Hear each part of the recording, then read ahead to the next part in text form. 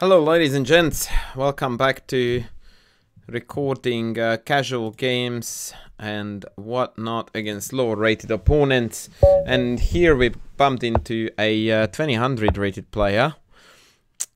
So why does it not show the move? So it's not meant to, is it?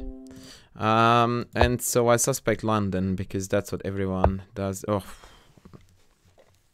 dear Lord, give me strength. So don't play chess like that. That's a very important start of your day.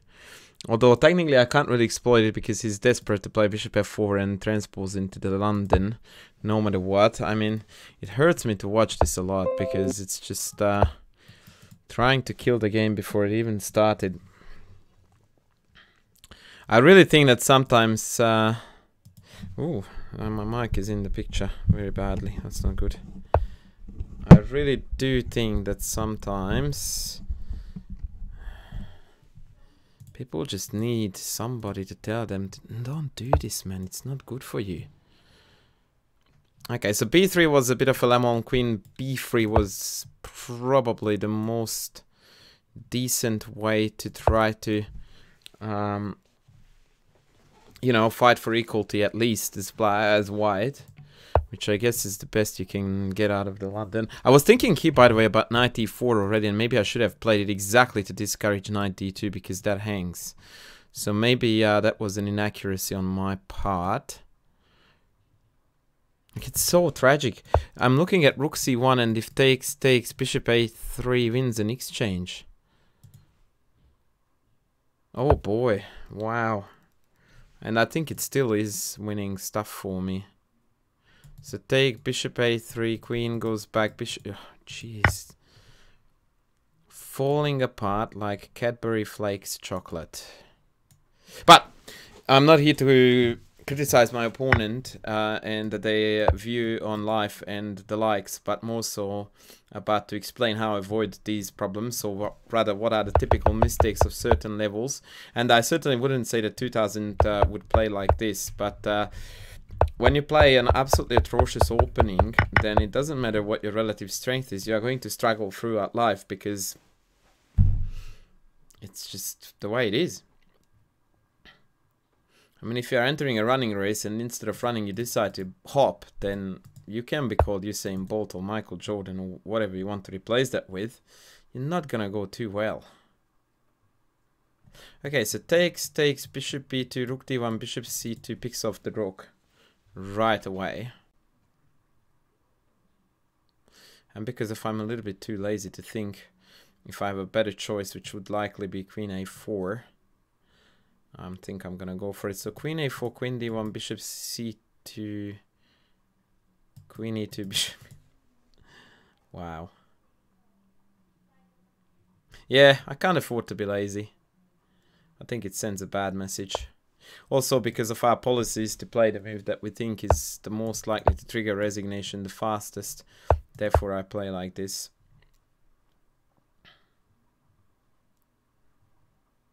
But yeah, this is sad, man. This is sad. Now, I'm really tempted to take this.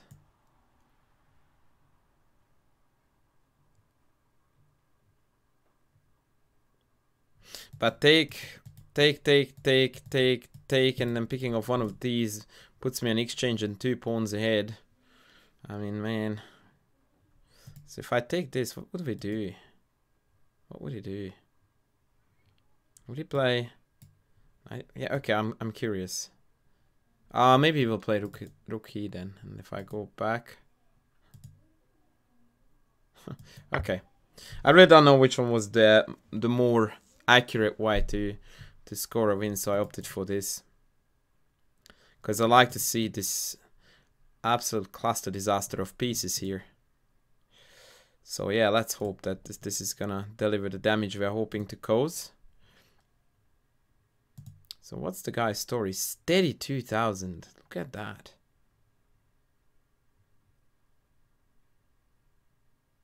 I'm sorry, that's classical. I'm looking at the wrong one. This is rapid, but that is quite steady too. b5, I thought I would come in from here. Now threatening to win a queen as well.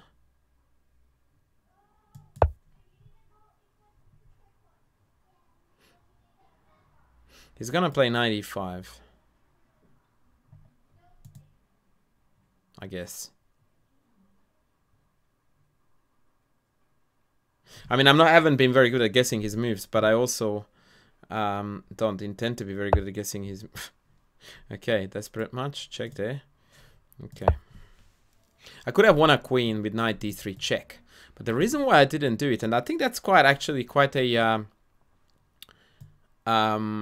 an interesting learning moment there. I didn't even think about doing that because that would have changed a very important trend in the game. The guy has been on the back foot. He can hardly find legal moves.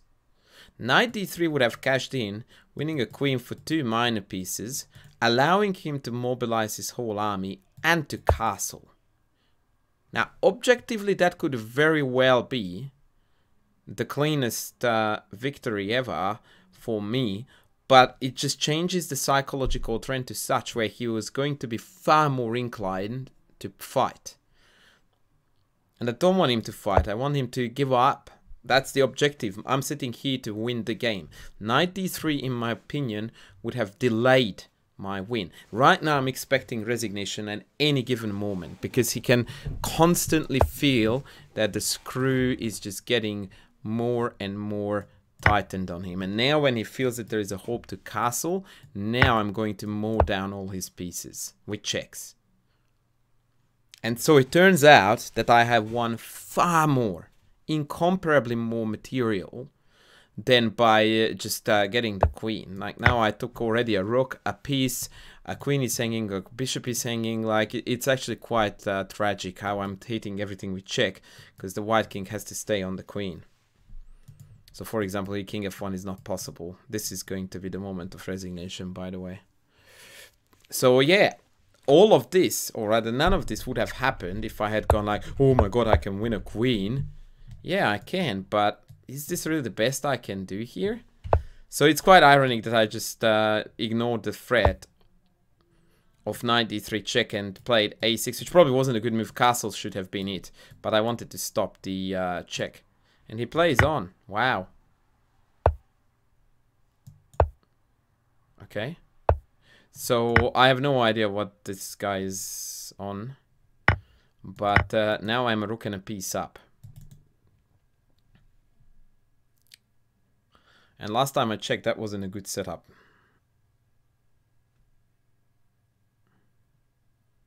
So yeah, that was a very interesting way to exploit, in my opinion, the full potential in the position, because now he can't play a move. Like imagine he goes up, maybe queen e3 was a better way to do it, because now, so if I take on here, he can take this.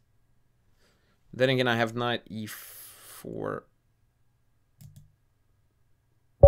Yeah, all right, so he gave up, which is fair. Let's go into lobby. But I might go into a rematch if he wants to, if I can't find anything in the lobby. Okay, 1500 blitz. Let's do that. Let's see what if... Sorry, 1433. Let's see how they do. D5, the nonsense opening. So this is not unusual at 1500 level that they try something gambity that has the promise of, you know, catching even a higher rated opponent off guard, which he may have done here because knight c3, bishop b4, bishop d2, he can take, right? So do I need to take and then knight c3 so bishop b4 can be met with this check? That's kind of cool. At the same time, I'm a bit reluctant to take this because it extends the bishop's diagonal. But I like the idea that I have this check if he wants bishop b4. I'm also proud of myself for that for the first time in 17 years, I didn't just play some garbage, but I actually started thinking, and therefore I didn't fall behind against an opening against which I should really not fall behind. So now he's just dead because we are a pawn up, but more importantly, he can't castle, and I've got 2 bishops.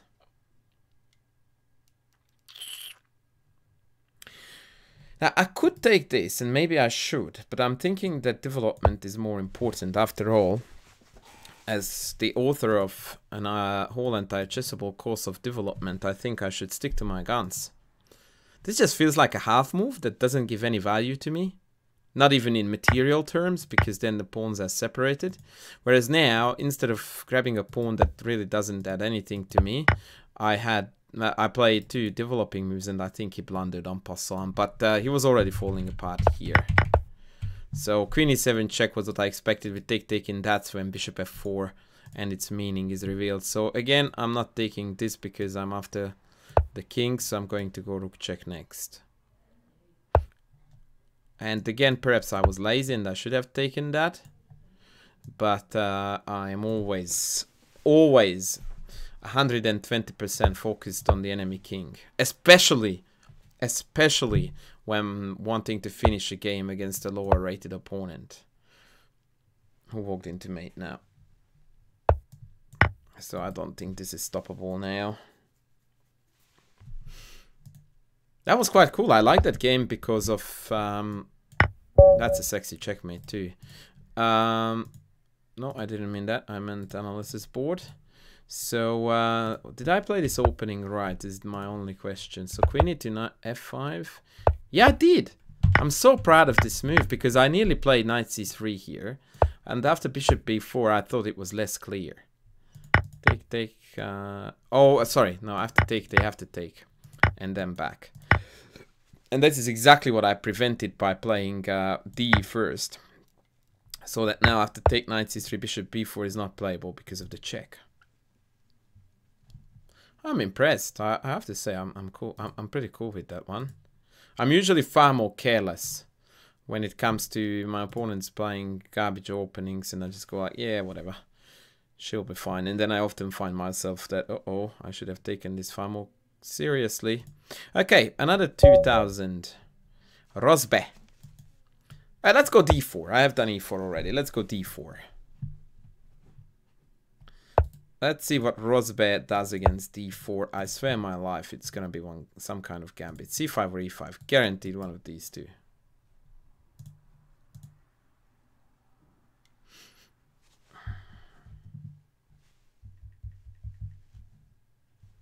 Or not. Is he there? Oh, I stand corrected. All right.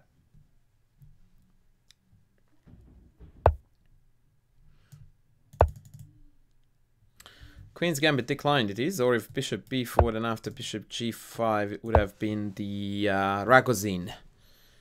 So we are going now into some really cool bananas. Bishop f4. I just moved my OBS onto the next screen so I can clearly see what I'm doing. It's really cool that I can do that now I've got 2 screens. It really has made my life a lot easier as a YouTuber. Except that I'm still not utilizing this function to the best.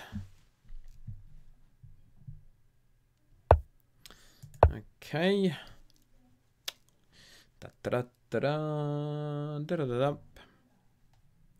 Bishop d3 is going to be the plan, but I think I need to take d5 first. And if takes back then bishop... What on earth? See, these are the things that I just don't understand. Like, how is this a move that is on your to-do list? When you are black here, and you have got my course, and so you know that it's center and development. And if your move in the opening does neither, it's by default 90% likely to be utter garbage. And then he chucks a5 at me. Wow. Just... Wow, actually, hold on a tick. Yeah, okay. Whoa. Okay, don't get me started with that, folks. That is just pain. Rosbe, why would you do that, mate? Okay, we want fun games, right? So let's have fun games. Although, having said that, g4 usually indicates that I'm going to castle here, which is virtually the only scenario where a5 may get some kind of meaning. May. So this was actually again a typical me playing way too fast, way too cocky. Nothing unusual. Nonetheless, the idea is valid. I think it. I saw it first in a Botvinnik game. I even remember the opponent, Botvinnik Alatortsev. Botvini Kalatortsev. God, I saw that game, I swear to you, when I was like 13 or 14 at the most. Botvini Kalatortsev. And although in that line Botvinnik played bishop g5, the outcome was the same, that when g4 was played, black didn't have time to do this maneuver, which would allow my g5 to be rather ineffective. And so now I'm just bringing all the big boys. Maybe g5 is a move here. Yeah, rook across. I will have something there on the ready. But yeah, check out Botvini Kalatortsev. f5. Okay. I will still bring this dude here because I feel like I've got some threats related to take, maybe. Let's put that guy in there. I totally missed knight h5, so now I'm getting insanely cocky and stupid. Actually, I think after knight h5 I may have rook takes, pawn takes, f3, but yeah, I'm getting yeah, really silly here. Really silly. And I'm rather tempted now to check if I'm correct on this Botvini Kalatortsev thing. Kalatortsev chess games. Yeah, there was a game. I don't want to look it up in case there are similarities in the two games and then I will be accused with all kinds of dirties. Okay, that looks really bad because after f3 the knight will have to take, therefore self-forking himself. Right? Like that was ultimate harakiri seppuku. By the way, if anyone in the chat can tell me what the difference is between harakiri and seppuku, please be my educator.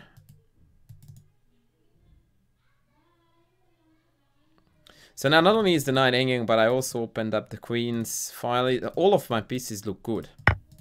So this is something that you find, and I don't want to blow my own trumpet with good chess players, that you look at their positions when they are playing a game and just go like, how is it that all the time the pieces are on good squares and the opponent seems to have garbage all over the shop? And I experience the same, like when I'm playing against someone way out of my league, I also come across this exact same problem, except that I'm on the black side, and I always wonder of how is that possible that this guy has got all these dudes on awesome squares, and I'm like struggle town. And I don't know, there is not really a good explanation to this phenomenon, other than the fact that I guess as you get better and better at chess, your chess sense develops insanely about what goes where, and obviously even chess sense becomes layered after a while, because to a certain degree, if you show a very ordinary position or an everyday scenario to a chess player, I mean to an IM and to a 2700 GM, very often they will say instantly after just a quick glance what the correct move is. But then there is an extra set on top of that, or an extra layer I was going to say, where the positions get far more complicated, far more obscure in terms of who is going which way, when the 2700 still gets like this and goes like this and gets the move right, and then I am like myself would probably get lost. So what do we do now? He wants to play rook h8. I want to attack this. My horse is not attacking. So let's bring the horse. Yeah, that's logical thinking, hopefully, or logical thinking modeled for you. So we'll take this because I don't want my G file pile up to be ruined. So now these are both hanging. Actually, I disregarded rook h6.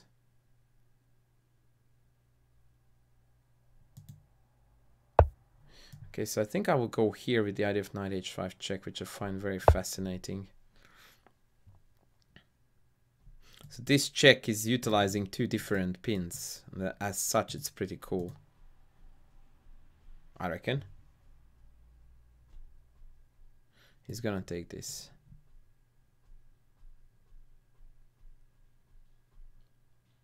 No. Okay, so I'll show you the move because I find it pretty neat. So the idea once again is pinned, so you can only take like so, and after queen takes, he has no good retake. Okay, he wants a rematch. Let's do that. Which allows me now to look up the Botvinnik Alatortsev because we are looking at a very different opening. What do you want me to play? Let's go my favorite classical. No, this is not doing anything good for us. I should have played e5 there. Bugger! Played too fast. So after e5, the structure is immediately better for me because in this setup, the respective sides want to play for this. And my f-pawn is not blocked, but his is. Instead, now I am very, very annoyingly for myself allowing a Maróczy bind. But that's alright.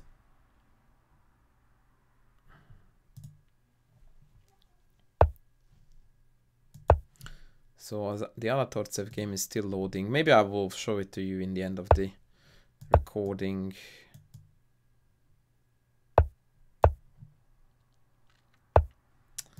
So here we are playing a very, very big main line of the Maróczy bind, and he's playing a really, really good game compared to his previous efforts. Like he's following opening theory, pawn f3, knight d7. Now this is very interesting that black offers this trade. The reason behind this, and a lot of people think that this is bad, but actually this trade is bad for white because that bishop is completely walled in behind pawns. And so now in some scenarios, black is aiming to trade this bishop for this knight, thus achieving what we call a good knight, bad bishop scenario. So note how now I'm trying to put pawns on black, thus making this bishop even less meaningful, and also trying to utilize weak dark squares. Now a4 is an absolute positional shocker, very typical of this level. A, not understanding the purpose of my move, and 2, having no clue what the appropriate response to that is. So now these pawns are all rigid, which means that you can't progress them in a way that when you create a tension, you can take back on them with pawns. You always have to take back with piece, which means that they will become isolated. And so now I'm trying to sort of force trades. I suppose this is one way to talk about this. Actually, I don't know if this was a good move. I should have played knight c5 first. But now at least I get to model the main point of this whole setup, which is exactly to enter an endgame like this, where my pieces are actually superior to his due to the fact that this bishop is walled behind this massive pawns. Now, one strategy that often is seen in this structure is e5, knight e6, knight d4, which again highlights the fact that white desperately needs a wide squared bishop. So usually it goes like knight d5, e5, knight e6, then I trade the knight and then I jump in. And then that knight is a boss. Okay, quickly let's have a look at... Where is view here? There is a view button somewhere here. I'm just going to copy this whilst the opponent is thinking into an analysis board. But we will definitely be careful not to just start with that. Okay, here we go. So e5 is a plan, but also I have this. Okay, so that is again very questionable. So now I could go takes, e5, rook somewhere at 19. I like that. Let's do that. That's very thematic.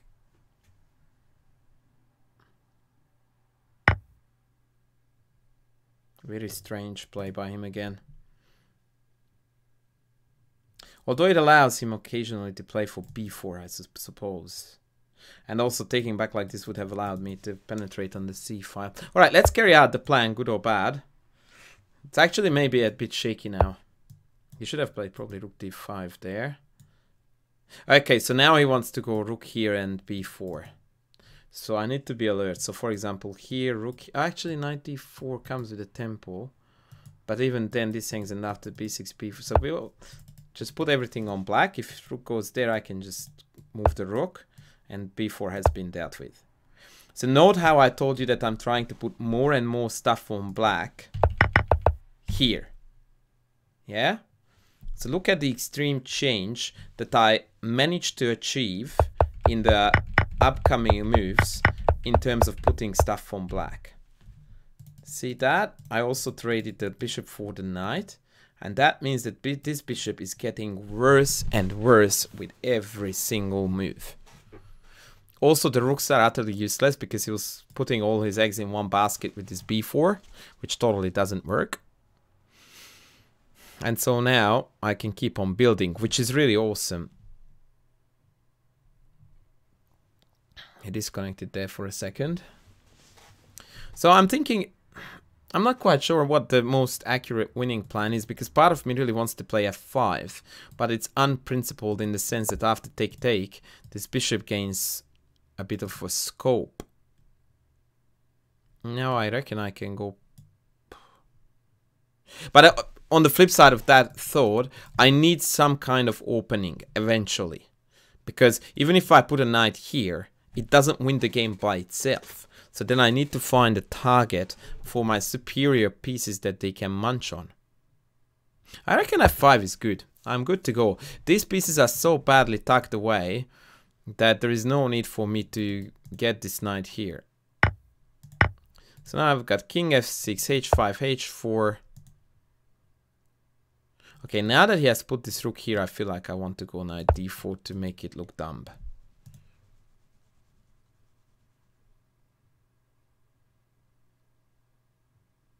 One thing to note is that these pawns are in a way that I really don't want to push them, especially not these guys. Because f4 makes my pawns very rigid, and then this bishop, whilst pretty bad, becomes at least a very reliable blockader. So for the time being, I'm gonna hold. And I'm gonna gain more space and potentially swing around. Actually, I have to be just a touch careful here. Something that I didn't recognize is valid as an idea here, which is f4. But maybe I can just entirely ignore that and accept the trade which warrants me a pass pawn. Okay, let's just go here. If he allows me, I want to go h4. He did allow it. I guess after h4 he wants f4. Okay, this f4 idea is bugging me a little bit, I will be honest. So I'm thinking, let's just pull back a bit and reshuffle. So now I want rook here, but in order to do that, the king needs to be here. And I like the knight on f4. Don't ask me why. I think I'm making this a little bit more complicated than it should be because I'm talking too much and thinking too little. Okay, so I wanted this. So in this setup, my c8 rook was useless, and I probably didn't pay attention enough to that. So here, instead of 96, I think I first should have swung the rooks around and then do what I just did with the minor piece. But we are back to the status quo. So now I can again think about playing h4, knight f4, and then start piling up on the g file. I would like to stress that this is by no means an attempt on, oh my god, see that? Look at the pawn structure.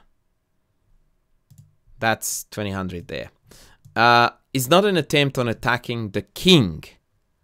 It's an attempt on piling up a weakness, which happens to be near the enemy king. But as far as I'm concerned, that's actually a downside rather than an upside from my point of view, because that's an extra defender to deal with. I mean, imagine how easy it would be for me to deal with this g2 pawn if this king was here. Alright, I just go rook here, knight here, see ya. Okay, let's go here. Now I'm threatening to take and then knight f4. But almost no legal move allows that trick to work, because he has got two bishop moves or a rook move back. So, yeah. Now, of course, sometimes I do benefit from the king by being able to execute certain tactics. But I'm not sure if that time has come yet. E.g. knight here, knight takes and then check, but the king escapes here. Actually, I'm not quite sure what to do now exactly, but I like this knight in here because now it sort of kills the rooks. Maybe it's gonna be d5 next and then bring the king in. Boy, I'm having fun. This is good. This is good. Also, d5 is a sneaky move because if he doesn't take, I can take, and ta-da! Behold the passed pawn. Okay.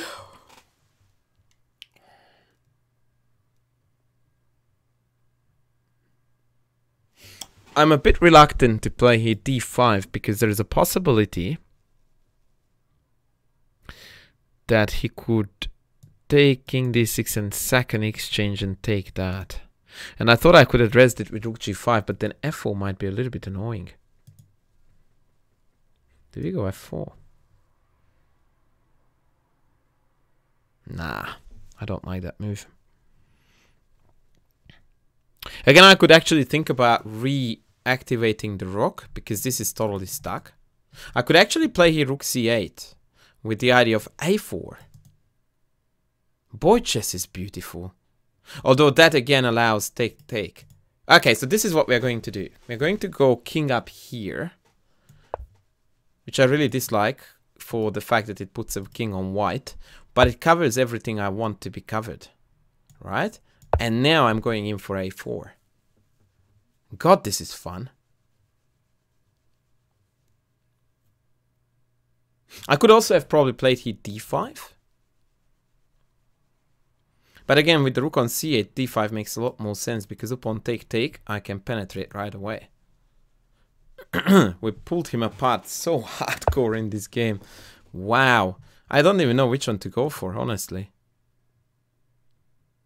Because d5 takes, bishop f5 is a beautiful mate there.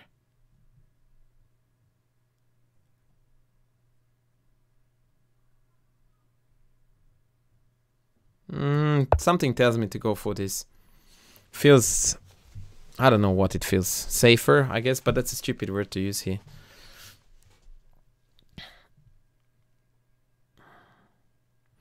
I wonder, I will have to check after this whether d5 or a4 was the accurate move here.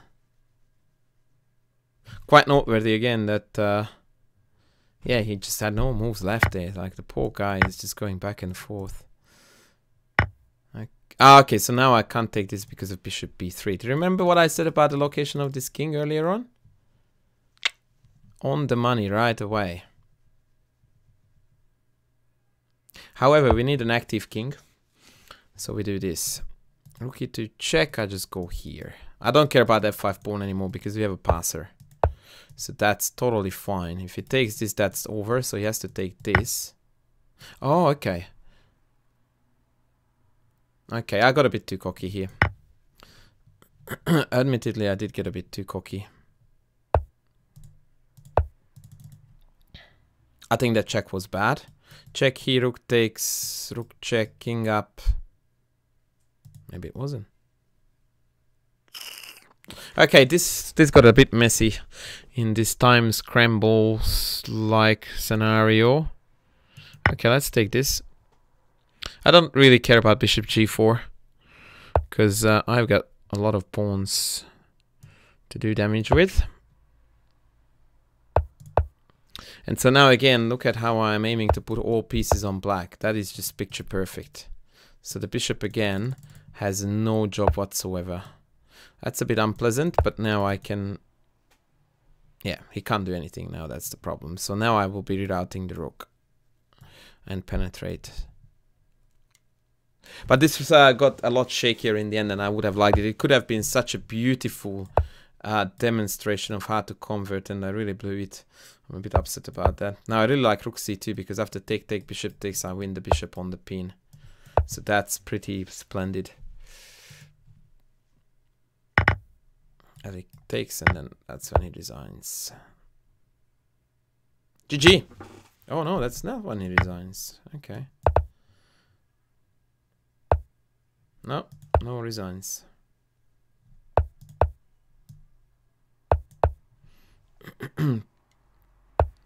Still no. Wow. He's testing me if I can give a checkmate with 7 queens. Really, dude?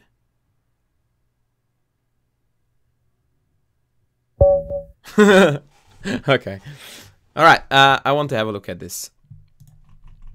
Okay, tuck, tuck, tuck, tuck, tuck, tuck, tuck, tuck, tuck, tuck, tuck, tuck, tuck. Okay, let's have a look. So, computer eval, I think it's a little bit biased here because of the space advantage, but whatever. Did you see that? A4 instantly. Bang.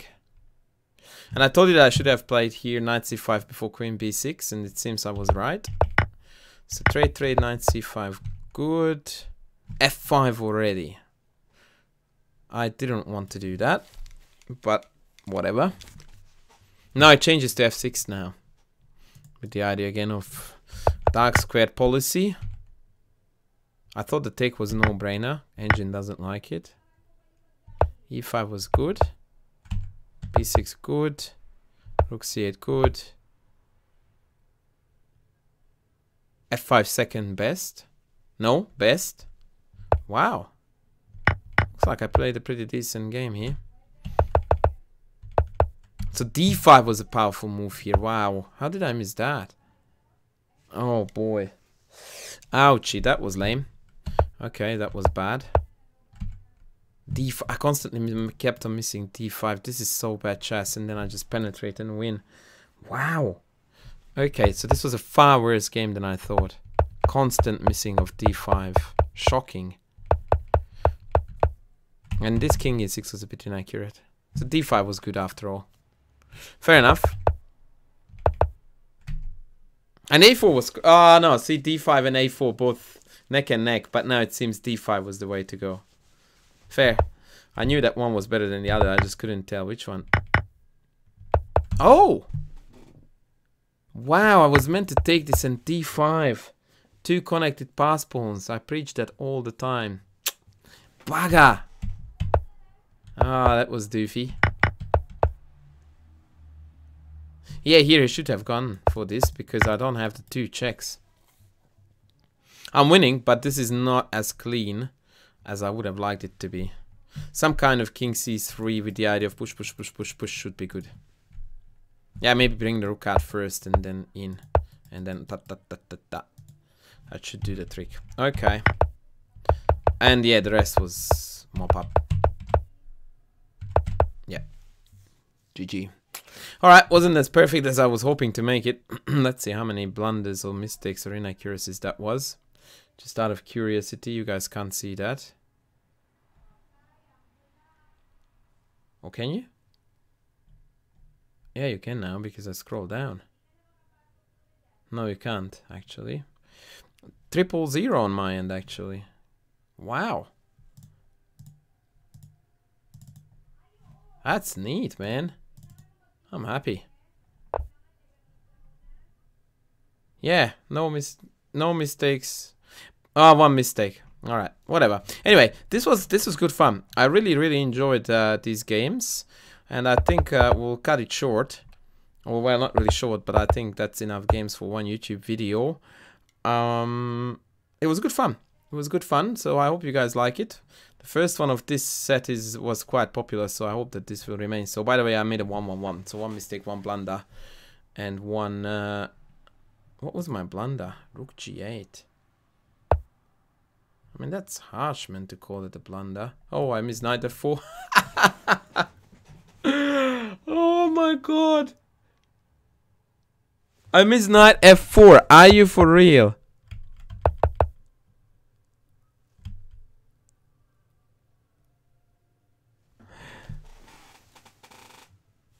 Oh my word.